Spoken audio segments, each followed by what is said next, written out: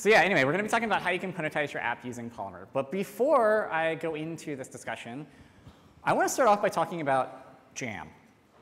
And the story I'm going to tell you, I feel like, sort of parallels our own lives in an interesting way.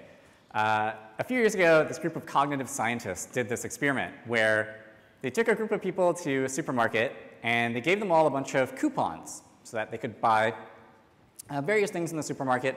One of those coupons was for jars of jam. And the first group of people that they took to the store, they showed them this display with 6 jars of jam in it.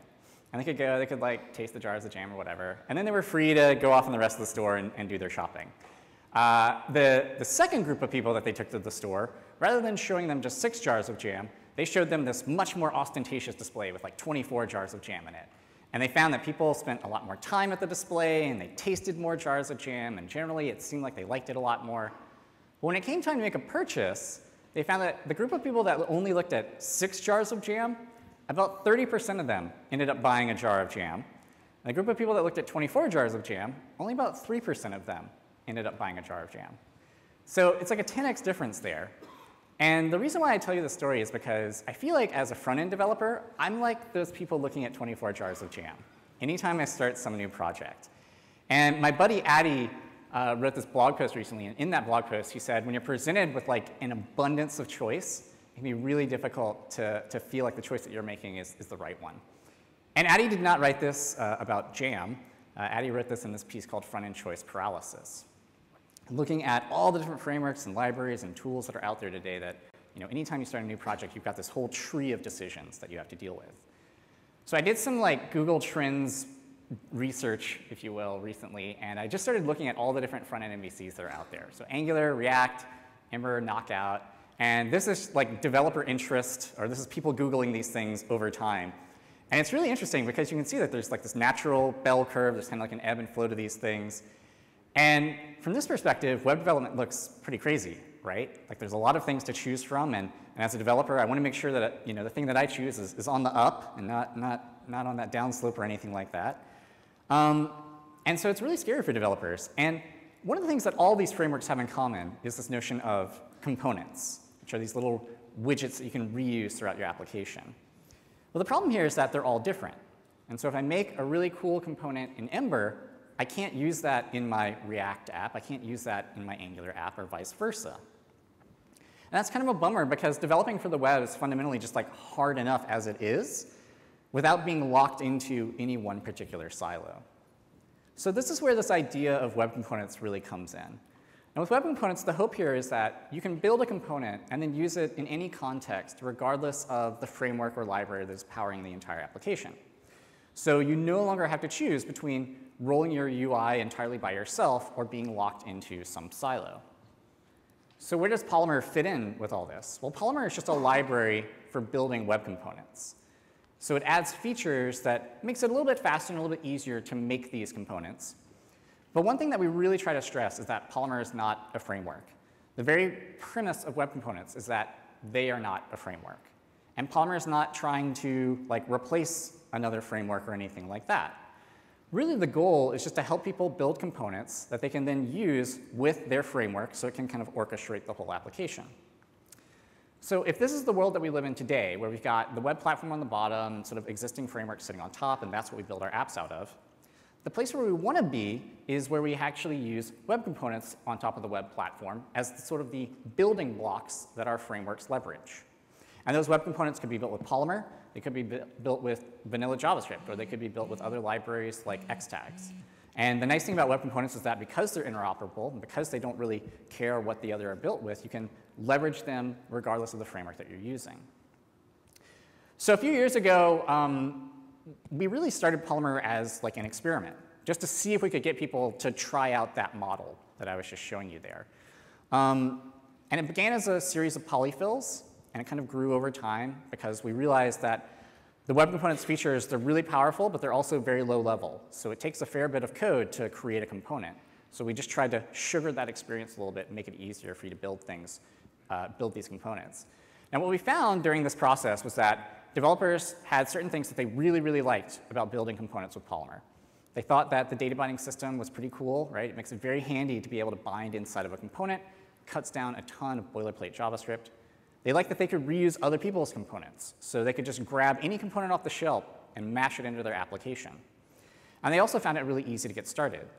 Because when you're focused just on building a single component, right, you don't have to know about an entire framework's like worldview of how your application should work. You're just focusing on this one scope thing, a little bit of HTML, CSS, and JavaScript.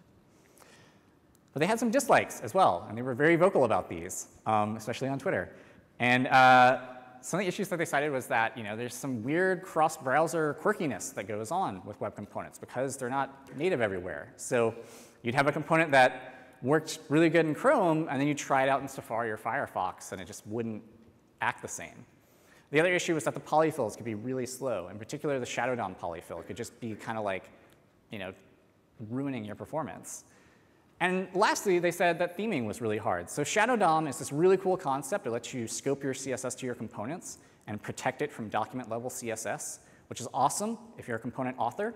But that's sort of a double-edged sword, too, because if I take someone's component, I want to apply my own branding to it, then I have to resort to using weird shadow-piercing CSS selectors and combinators. So a few issues there that they brought up with us.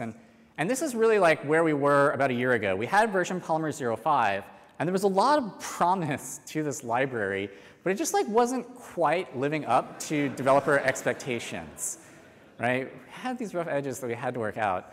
And that's OK, because it's an experiment, right? And you learn things when you experiment, and you iterate, and you make changes. And there were a lot of people that said, we get that it's an experiment, but we want this to be a production-ready thing. We want to be able to ship this. So we built this little benchmark, and this is for a medium complexity application.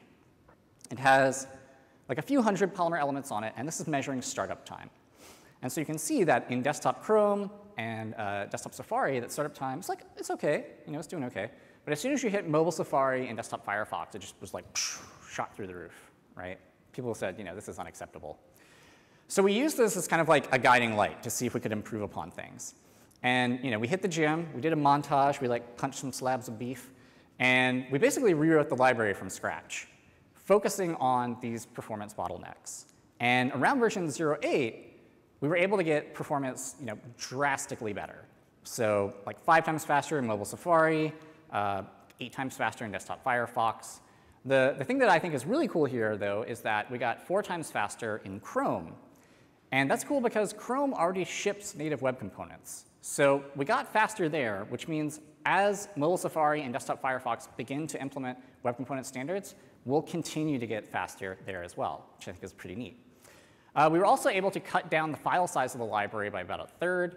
So it's about 42K now, gzipped, but this includes all of the polyfills. And you can always conditionally load those polyfills. And if you're using the lightest weight version of Polymer, you can actually get this down to about 19K.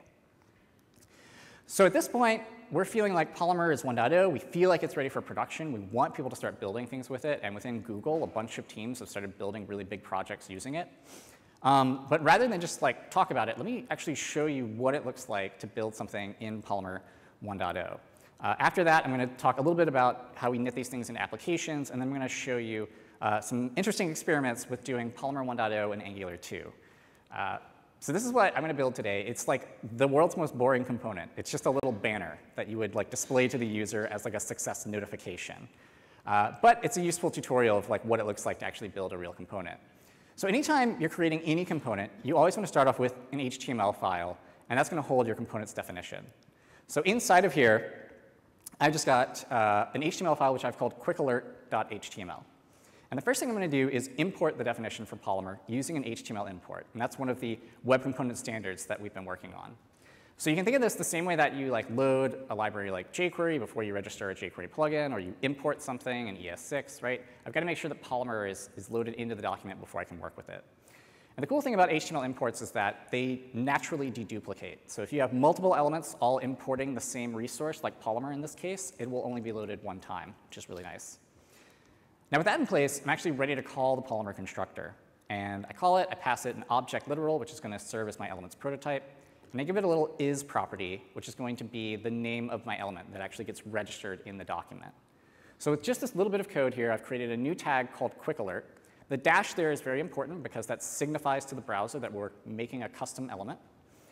And with that, I've actually got my own tag, right? Yay, that's pretty cool.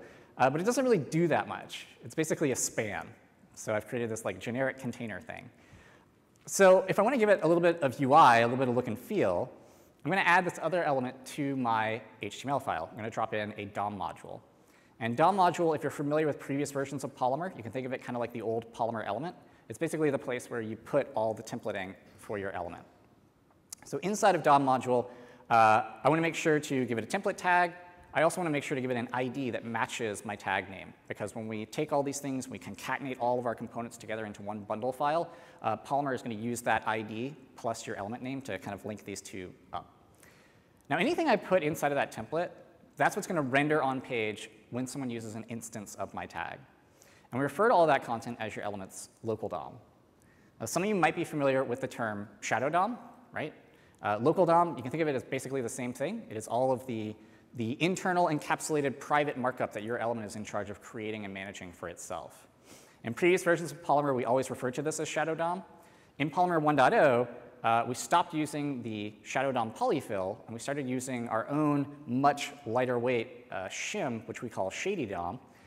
And because we had these two terms floating around, shady DOM and shadow DOM, we just combined them and we just call it local DOM, okay? So anytime I say local DOM, you can think of it as all the encapsulated bits inside your component. So to give my component a little bit of local DOM, inside of its template, I'm just going to drop in a div tag.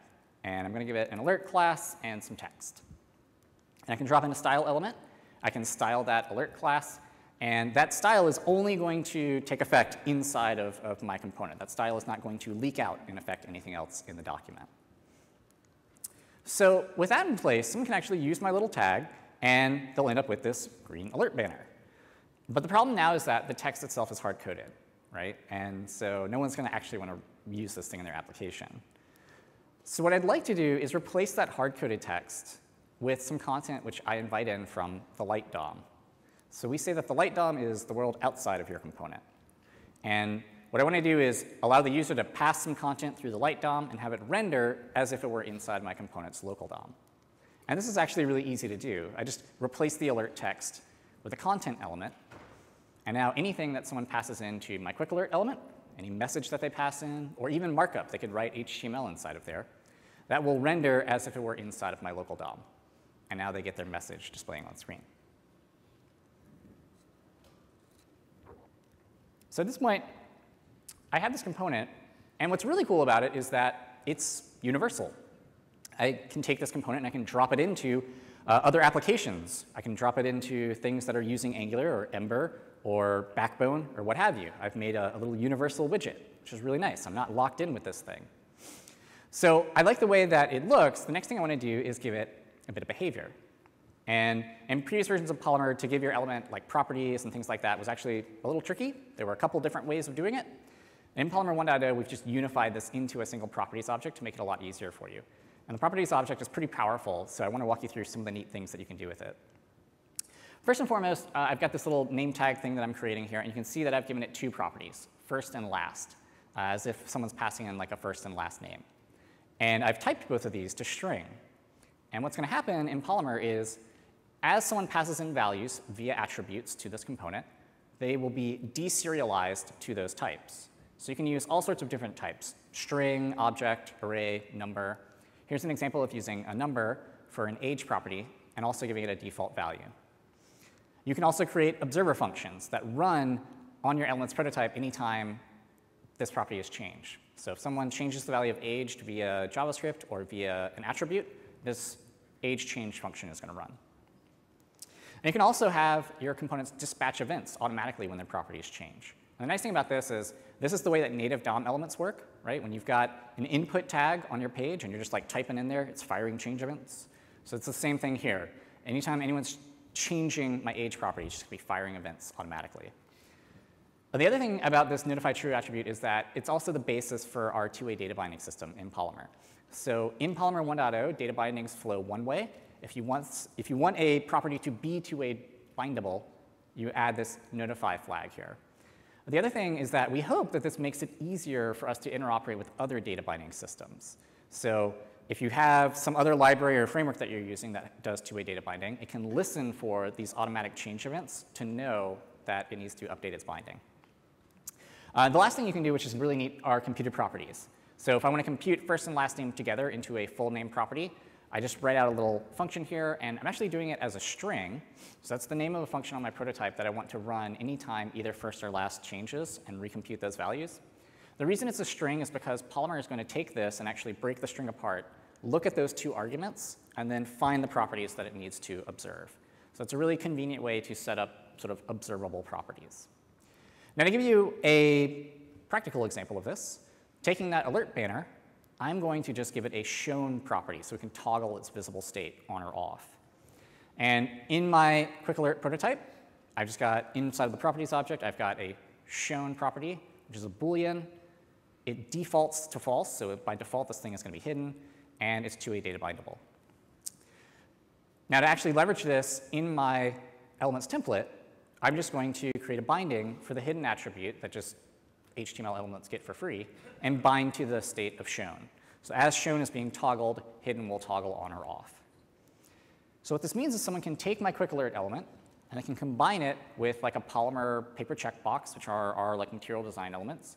And if they are inside of a Polymer application, they could link the state of these two things using a data binding, creating a little scope variable there. If they're inside of an Angular 2 application, they could do the same thing, instead passing in the value for is signed up via their component controller. In either case, we'll end up with this really nice little linkage where as you're toggling the checkbox, the shown property of the banner is going on or off. So that's pretty cool. The last thing I want to talk about regarding building elements is styling and theming, because this is something that in previous versions of Polymer and working with the Shadow DOM was just really difficult. And a lot of developers who were excited about Shadow DOM initially got to the point and they were kind of like, I feel like I'm not quite getting what was promised here. So as I mentioned before, in previous versions of Polymer, if you wanted to reach in and style a component, you had to use these funky, weird, shadow-piercing selectors. And really, they were pretty inefficient. They were also kind of like sledgehammers. Like, they just weren't very accurate and kind of gross. They sort of ruined the encapsulation.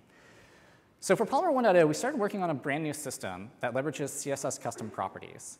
And if you haven't heard of CSS custom properties before, you can think of them like really flexible variables. So I'm sure many of you have worked with Sass or Less or Stylus, something like that before.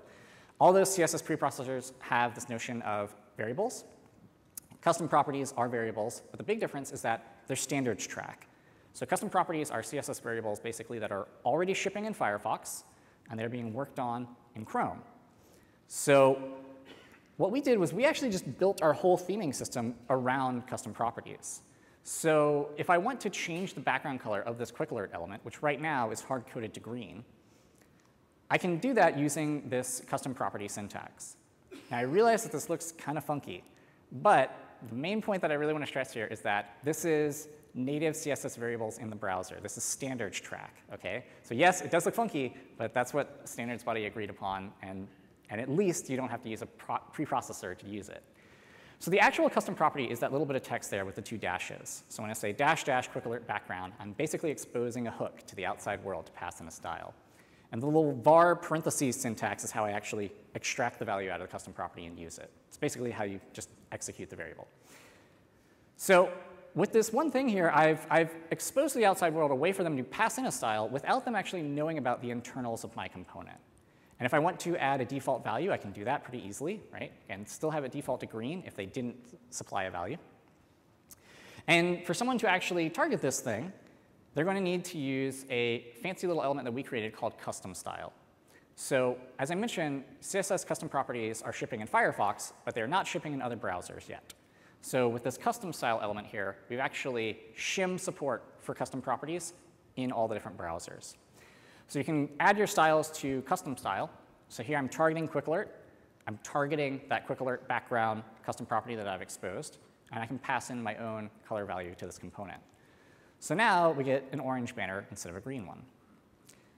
Now that's cool, but if you had to define essentially a variable for every single property in your component for people to style, that would be sort of time consuming and really suck.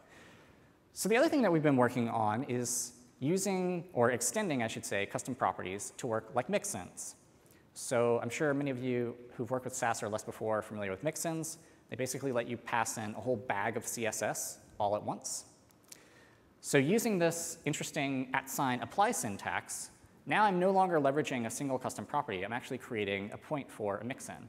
So my custom property is still called quick alert theme, but it's being treated like a mixin. And in my custom style, I can target the quick alert element. I can target the quick alert theme, that mixin, and I can pass in as much CSS as I want to theme this component. And so now when someone clicks on this thing, it's radically different. But all the internals, all the markup, everything, all the bones inside of that component remain the same. It's just much easier to theme.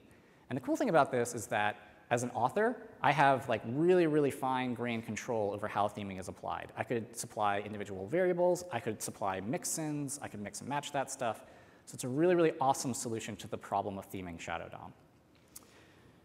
OK, up to this point, I've basically just been talking about building my own element. But the beauty of web components is that I don't have to build everything myself.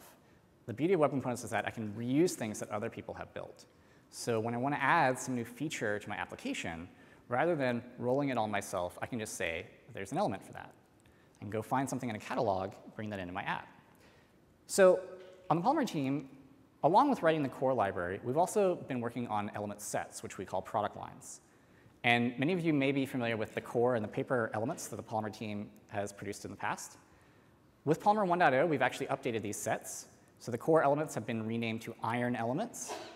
These provide sort of the basic building blocks for your application. And the paper elements are our implementation of material design for the web. But there are some other sets that I really want to highlight here. The first are the Google Web Components. So Google has over 250 APIs, which is bonkers. There's an API for like everything you could possibly imagine. Maps, Sheets, YouTube, Hangouts, Chromecast, like you name it, there's probably an API for it. And these APIs are amazing, right? These services are super powerful, but they can be difficult to set up sometimes, right? So what we want to do is try to create kind of like an SDK of Google APIs, all surfaced as elements. So that way, if you need to work with Maps or Sheets or YouTube or something like that, then there's an element for that. And with these elements acting as the common interface, it becomes dramatically easier to leverage these services in your application. So that's the Google Web Components, but that's only one of the sets that we've been working on. The other one that we've been doing is called Platinum Elements. Now, right now, there are a whole host of new features which are landing in the browser, things like push notification and offline storage and sync. A lot of stuff that was previously only available to native apps are now coming to the web. Now, these are amazing APIs, but they're sort of low level, which means there can be a bit of a learning curve. So with the Platinum Elements, what we've done is we've just rolled these APIs into really easy to use tags. So if you want to drop a push notification manager into your application, you can just do that with a single element. If you want to enable offline caching and syncing, you can do that with a single tag. And again, these are things that like previously we've only dreamed about, and now it's as simple as a single element. So that's the Platinum Elements. I'm actually going to talk more about those a little bit later. The last thing that I want to show you are the Gold Elements. So Gold Elements are specifically targeted at e-commerce and making sure that checkout flows are as smooth as possible, especially on mobile. Some recent statistics that I found showed that 85% of US retailers' mobile traffic actually comes through the mobile web. And about 90% of their revenue through mobile traffic actually comes through the mobile web, which means that this is a huge area for us to just totally crush it. With the Gold Elements, you're going to get auto-validating credit card fields, email fields, phone numbers, again, all optimized for mobile devices and all marked up with autocomplete attributes. So the other thing that we found is that when you correctly mark up a form using autocomplete, that users typically finish filling out that form about 30% faster. So again, it's a really, really important area for us to get right on the web. And as with all our product lines, we expect this set to continue to grow as we tackle more of the problems in the e-commerce space. But already, I'm really excited to see what people start building with these. OK, so those are the element product lines that we're shipping today. If you want to browse the entire collection, you can go to elements.polymerproject.org. That is actually going to take you to this catalog. And the catalog lets you do a bunch of cool things. You can just search up there. We have a little search field. You can search for elements by product line or by tag. So maybe if you're just looking for inspiration. You can browse through the elements, read their documentation, check out their demos. And the one cool feature is that you can actually add them to a collection. and that will give you this little notification here. So as you're going around, you find elements that you like, you add them to your collection, and then when you're ready to check out, if you will, you can go click on this button in the top right, and you can download all of your elements and their dependencies as either a zip bundle or a Bower JSON file that you can just check into your source control so you and all of your teammates can collaborate that way. So again, our hope with all of this is that when you have some problem that you're trying to solve or some feature that you want to add to your application, that you can say there's an element for that. And speaking of applications, this is actually one of the areas where I still get a lot of questions from developers. They are excited about web components, or they think Polymer is really, really neat, and they get how to build individual elements, but they're just not sure how to knit things together into an entire app. And so to help with this, we've also got another project that we've been working on called Polymer Starter Kit. And Polymer Starter Kit is an opinionated scaffold for building Polymer 1.0 apps, especially apps that look great across multiple devices. So what do you get out of the box? Well, first and foremost, you get application templates, which is really good because I'm a terrible designer, and I love when I have a template to work from, and I don't have to just stare at some blank page. So we've got templates for navigation cards, list details for building things like contact lists or feeds, as well as wider card views for situations where you really want to have a bunch of bold visual content. And these are only a subset of the layouts that we are shipping and working on. We're going to try to keep growing this set, and we are working with the material design team to build these. So the other thing that we've been including in these are responsive breakpoints. So responsive design is crucial for building multi-device applications, and recently the material design specification was updated with guidance for responsive breakpoints. So all these are just baked into Starter Kit. You don't have to set these up yourself. They're just going to come baked in for free. These are best guess breakpoints by the material design team, but it's always important to make sure that when you're building your own application that you try it on different device sizes, you resize it and everything, and where it looks funky, you add your own breakpoint or you modify the existing breakpoints. And Starter Kit makes this very easy for you by including them all in a simple theme file. And speaking of theming, the other thing that I showed you earlier, right, was working with custom properties to theme a single element. Starter Kit just dials that up to 11. So we've got full support for custom properties in all of the layouts. So you change these colors, it's going to update the layout. The other cool thing is that all of Polymer's paper material design elements also use these same custom properties. So if you change these values, not only is the layout going to change, but any of the material design elements that you're using in that application will also update as well to match these colors, which is pretty cool.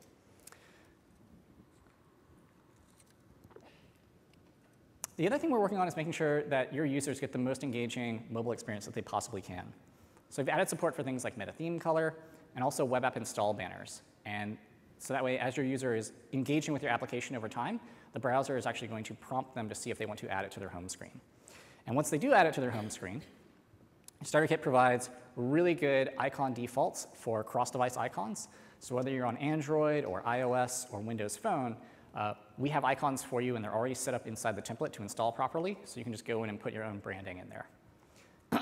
The other thing I want to touch on is the offline capabilities of Starter Kit, because if you're building a mobile application these days and it's not working offline, then it's not really a mobile experience. If your user is going into a tunnel or a train or on the bus and they're losing connectivity, then they're not really getting that sort of mobile experience on your app. So with Starter Kit, I'm pleased to say that we have offline first support. So you can go in, you can just set the thing to airplane mode, and the whole application is going to continue to work offline. You can go, you can reload it, you can check out the different pages, you can click on the different routes, and everything is going to continue to work offline. We are doing this by adding support for Service Worker. And Service Worker is an amazing technology. It's one of those technologies that's used in the Platinum set.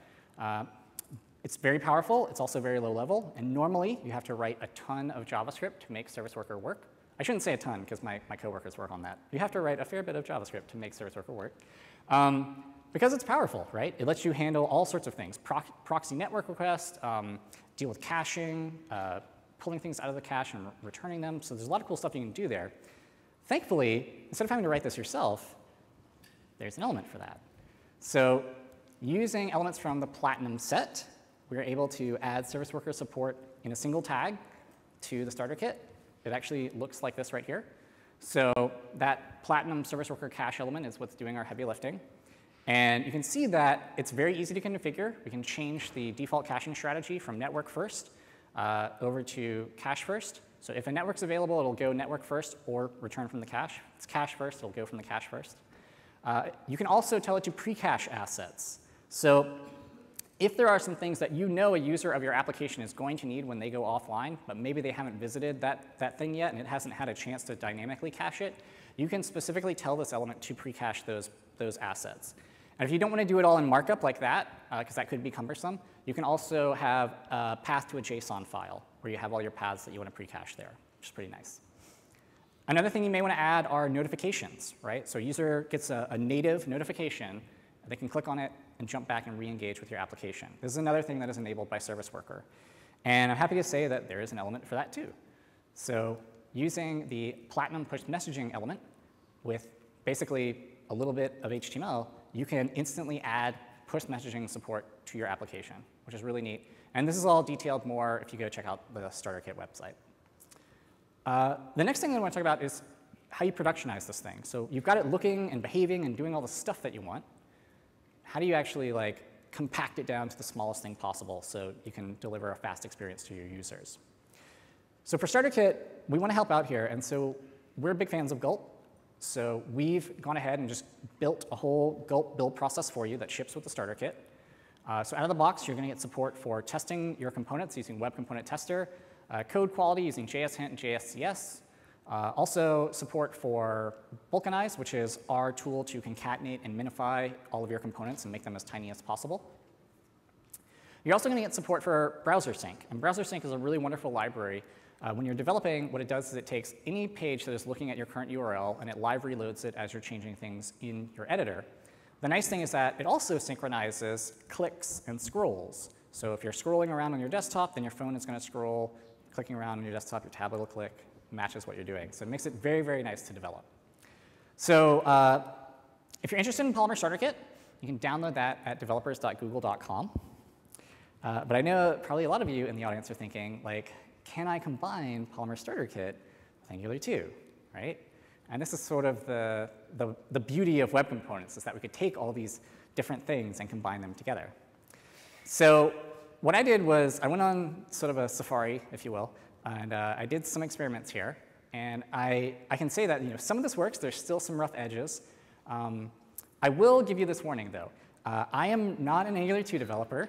And I really recommend that you don't launch any of what I'm about to show you into production, because Angular 2 is still very alpha. There's a lot to work on. But I wanted to show you this because I think it's really, really neat. OK, so if you actually want to go try this at home, you want to grab Angular and get Polymer 1.0 working at the same time.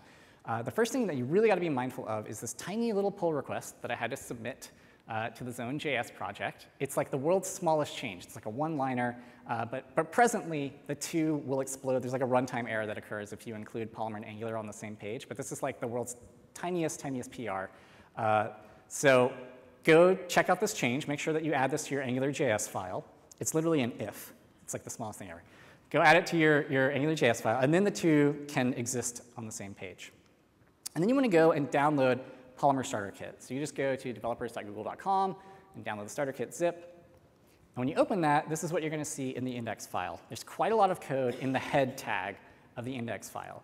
All these meta tags here, this is to add support for things like meta theme color on Chrome for Android, web app manifests, those cross-device icons that I was showing before, right? So this is all the stuff, basically, that makes your app play nice offline.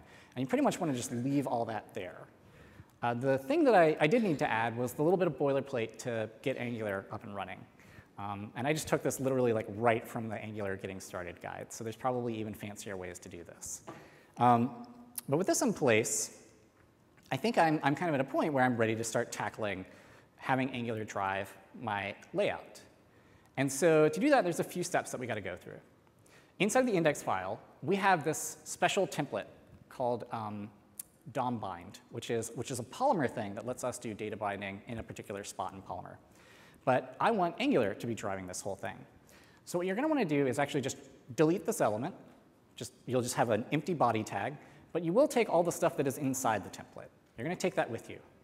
And you're going to place it inside of your own Angular component. So I just made a very simple myapp TypeScript file. And Probably the only unique thing about it is that I'm using a template URL to point at an external HTML file because I have quite a lot of markup that I want to paste in there. And then I just dropped in all of the markup that had been previously in the body tag of my index file for my layout. I just dropped it right into that component. So this is kind of like the root of my application. The next thing I got to do is a little bit of house cleaning. So I'm going to go through this template, and there are places where I need to remove a few things. So I want to remove any of the data bindings that Polymer was previously using. So just clear those out, because we're going to replace those with Angular bindings. I want to remove the event handlers that Polymer is using. So Polymer uses on-dash syntax for its event handlers. We're going to replace those with Angular. And then I want to update the routes. So any place where you see selected equals route, you would change that to like square bracket selected equals route. And then there's a routes HTML file, which just has a few routes in JavaScript. So I would paste those into my controller as well, or my component as well, I should say. And with that, you can actually go over to your terminal. You can run gulp serve. It will do its thing, and it will boot up automatically for you. And now you've got Angular running this Polymer app. And you can go, you can click on the routes, and everything continues to work, which is really cool.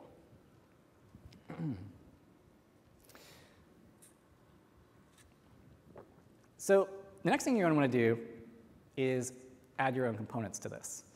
And this is where things get a little thorny, a little hairy, and there's maybe some rough edges to work out.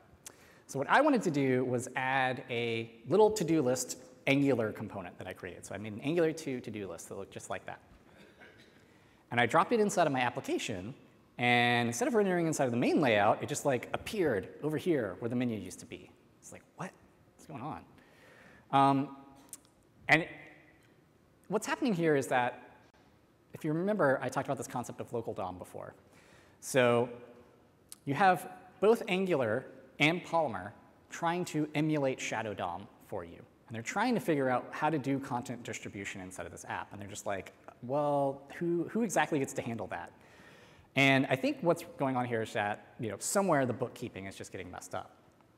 So one solution that I came up with was to actually, instead of using Web Components Lite.js, which is our little lightweight bundle of polyfills, was to revert back to using Web Components.js, which includes the Shadow DOM polyfill, and then telling Polymer, like forcing Polymer to use Shadow DOM versus using its Shady DOM system. And this actually does fix things in Chrome, but we still have issues in Firefox and Safari. And so as far as adding components, this is kind of where I ran into a stumbling block. Now I know that Angular also has, built into it, hidden away in there, is this thing called native Shadow DOM strategy, which I tried to add to my application, but it seemed to trigger some runtime errors. So it may be that there's some bugs there that we just need to work out. Another option that we've been discussing on my team is perhaps building Shady DOM adapters, building these little things that will teach Angular about how to play nice with Polymer's Shady DOM system while we still exist in this world in between where we're all sort of simulating Shadow DOM. But the real solution to this is just for all the browsers to ship Shadow DOM. And once Shadow DOM is native everywhere, this will actually just magically work. No one will have to emulate the way that content gets distributed in the Shadow DOM. They can just use it. So anyway, that was sort of a stumbling block that I ran into there. But there's more cool stuff that we can actually do. We can keep going, and there's some interesting things that we can do here. So the next thing I wanted to do was listen for events coming out of elements. Because not all of the elements out there do content distribution, right? You don't always have to do that using Polymer Elements. We have some interesting elements out there that do things like offline caching. So this Platinum Service Worker element, I wanted to use it just to cache my application. And it does not display any UI. It does not need to distribute anything anywhere. So in theory, I should be able to continue to use this in my Angular 2 app. And now the one thing it does do is it dispatches events. And there's an event that it fires that I wanted to listen for that basically tells us when the service worker has begun caching or has actually finished caching. And we can use that to then display like a little toast notification to let the user know that the app is available offline. So originally I was like, all right, cool. I've read enough of the Angular Getting Started guide to know that this is how you add an event listener in Angular 2. But what I found here was that if I do a dash cased event name like that, and currently in Angular 2, dash case events are going to get converted to camel cased. And there may be an easy workaround for this. I'm not sure if there is. But I did find down in the dev tools that it converted the event name over to service worker installed, which is actually not the event that it fires. So I had a bit of a dilemma here where I was like, I'm not really sure what the best thing to do is. And then like someone next to me was like, just add event listener. I was like, oh yeah, I could just add event listener. So inside of my component, I pass in element ref, which is an Angular 2 class that'll let you get access to the DOM for your component. And if you target elementref.DOM element, that'll actually give you the actual DOM node. And from there, it's really easy. I can just use query selector to query selector for that Platinum Service Worker element that's inside of my application. I can query selector for the little toast element that I'm going to have show up in response to that event. And then I can just use vanilla add event listener to listen for the event coming out of my service worker. And the nice thing about this is I get this notification now. The toast pops up. And the Angular 2 app is actually running offline. And you can verify this. You can go and turn on mobile emulation in the DevTools, zoom in here, and look at that little network dropdown. And I can actually set the network. You can throttle the network using this dropdown. So I set it to offline. And then I can reload this application, and it's continuing to work. I can still open up the sidebar. I can still click through all the different routes. And I can still access all the content that's in there. So I've got an Angular 2 app that I've just offlined entirely using a Polymer element without actually having to write really that much JavaScript, which is pretty cool. OK, so that is about as far as I got with Angular 2. I want to maybe do an update on this talk in the future, because I want to keep working on this. In particular, there's some folks on the Polymer team that I'm going to try to work with to maybe build some of these adapter things to see if that'll work. But we covered a lot today. And the main takeaway that I want to give you all is that Polymer itself is lean, mean, and production ready. Right? We're ready for people to actually start building Polymer apps out there in the wild. If you're using Polymer Starter Kit, you're going to get a ton of really cool things out of the box. You're going to get components for like nearly any situation. You're going to get a complete build process using Gulp to help you productionize your application. You're going to get some really nice app theming using custom properties and the Polymer paper elements. You'll get responsive layouts and routing, and basically a material design scaffold that is just ready for your own content. So a bit of a shameless plug. I run this show on YouTube every 2 weeks called Polycasts. So you can find it at bit.ly/polycast. I talk about Polymer, talk about just using web components in general, and I really, really, really want to talk about using Polymer with Angular 2. So you can check out that URL, you can check out the show, and as I learn more about this interop, I will definitely do some episodes on that. The other thing is that we're doing a summit September 15th in Amsterdam on the water at this like really beautiful venue.